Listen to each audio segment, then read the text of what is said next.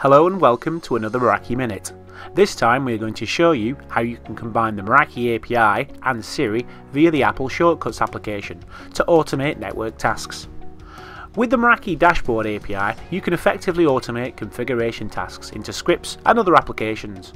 One such application that allows you to create Siri invocations for various tasks is the Shortcuts application. In this video, I will show you how to create an invocation that enables a PoE switch port that will then boot a miniature arcade cabinet for some retro gaming fun. If I open the Shortcuts application and quickly take a look at the specific URL endpoint I need to call to enable the PoE port, and expanding it out, the call shows you the headers that I need to pass and also the JSON I need to pass to enable this port. All I have to do is successfully get Siri to understand my Northern English accent, and then we can test the shortcut we have created. Turn on the Piecade. Now, if we quickly jump back into the dashboard, we can see that when the port becomes active and the Raspberry Pi with a PoE hat in the miniature arcade cabinet starts to draw power.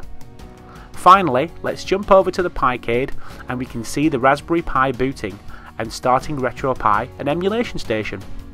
I hope you've enjoyed this quick video on how to use the Meraki Dashboard API via the Apple Shortcuts application. And if you are interested in learning more about anything we have used today, all the details are in the description below. Now off for some much needed R&R.